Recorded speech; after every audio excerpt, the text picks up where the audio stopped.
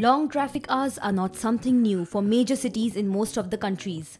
China has apparently come up with an innovation to subvert excessive traffic jams, which is gaining traction online.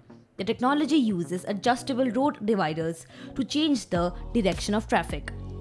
Taking to Twitter on Wednesday, Chinese Foreign Ministry spokesperson Chunying shared a video which showed the working of reversible lanes that help improve traffic flow in China. Chunying shared the video with a caption which read, "Here's how they do it. The traffic authority selects a lane to go one direction in the morning and the opposite direction in the evening to release peak pressure." In the clip, two vehicles are seen folding a reversible lane or a zipper lane which was set up to ease traffic congestion in the city. Since being shared, the short clip has garnered more than 80,000 views. Several internet users applauded the idea. Some even offered examples of other cities where traffic is reversed during peak hours. According to reports, this is not a new technology.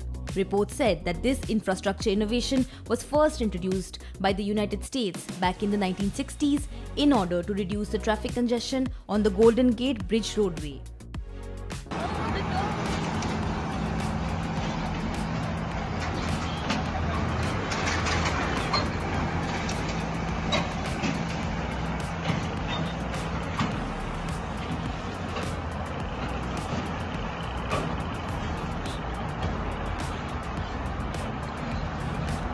Subscribe to Oneindia channel and never miss an update.